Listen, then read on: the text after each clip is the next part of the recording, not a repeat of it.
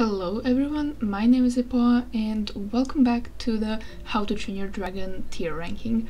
This is the last part in this series, and today we will mostly be covering dragons that aren't exactly sorted into classes, or just from overall lots of classes in general. Since we have about 10 dragons left until the end, let's just get started. Okay, this is the Windnasher, next one. Windnasher, we mostly see this dragon in How to Train Your Dragon 2. We don't really see any special individuals. Most of the things we know is that it's a very agile dragon in the air. It's well armored. It has a lot of these little growths, you could say, on its head and body. And in overall, it's pretty decent overall decent dragon. I would say possibly A tier. We don't really know much about it, so I'm just gonna say A tier because I don't think it's perfect, but it does seem pretty good. This is the Flame Whipper, next one. So Flame Whipper was introduced in School of Dragons first. I believe it is in Rise of Berk right now. Could be wrong though. The Flame Whipper is very gecko-like in appearance, even more than the Submar Ripper. It is quite literally based on a gecko, and it shoots large fireballs that explode when hit, creating a very large explosion of fire. They can move up walls, they can also fly, of course, and they are very territorial and live in packs. So these dragons are very, very dangerous, and they're also very fast, especially on their 4 feet. I would say again that this is an A tier dragon. Again, without a pack, they aren't as well reliant as some other dragons, but similar to the Dremelian, they can still hold their own, even without a pack. So yeah, I'm gonna say A tier for these guys. Next is the Snifflehunch. Snifflehunch is another tracker class dragon. These dragons have also a keen sense of smell, and they can tell if a dragon is friend or foe simply by sniffing it. We see one dragon sniff Toothless in How to Train Your Dragon 2, and it is calm after that, therefore proving that it is a friend. I would honestly put this dragon again I would put it most likely in S tier again, simply because it doesn't really have any weaknesses or flaws. Next we have the Thunderclaw. Now these dragons are similar to Snifflehunches, able to carry large burdens for a long period of time and do have a lot of endurance. However, once stressed, Thunderclaws do not perform well.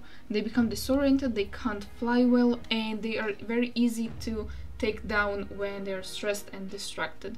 This is why they usually hang in packs to try to find safety in numbers. However, lone Thunderclaws don't really stand a chance against anything that's bigger than them or more dangerous than them.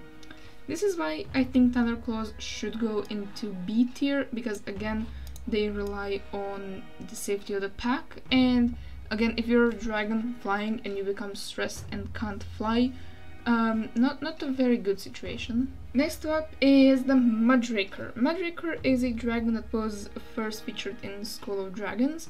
This dragon is in design very, very similar to the Thunderclaw, however it does have 2 horns growing on the side of its head.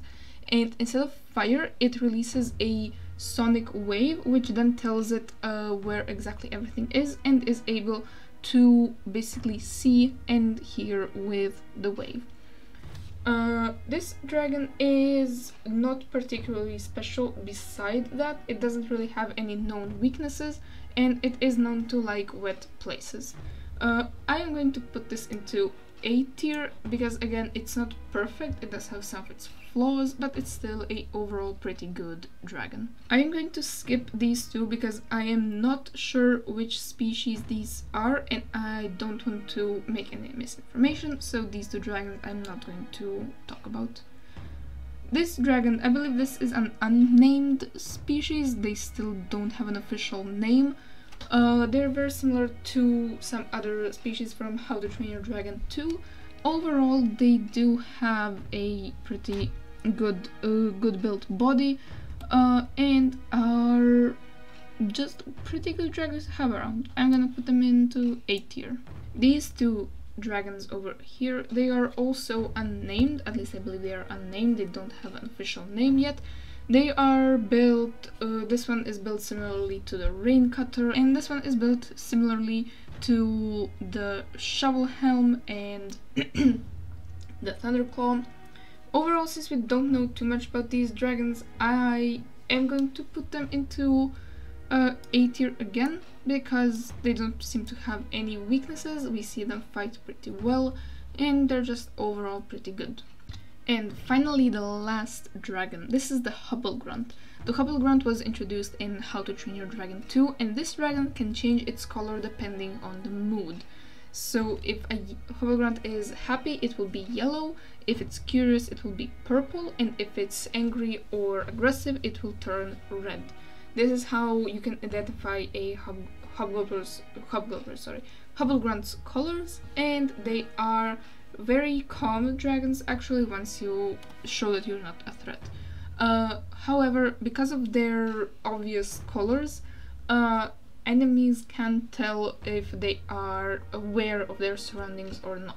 So if they see that a hobgoblin is yellow, they can assume that the hobgoblin doesn't know that it is being watched or hunted or stalked, and they can easily attack it. This is why their colors are sometimes a large disadvantage. That is why I'm going to put the Hubble Grunt into B tier. Because if your entire body is telling what you think without even hiding it the slightest, that is not usually the best tactic to have when you're in the wild, and when anything larger than you can easily eat you. With that, we have come to the end of this video. This rank list took a really long time to record, and an even longer time to edit, so watching it, if you are here at the end, thank you so much for watching it, you are a hero.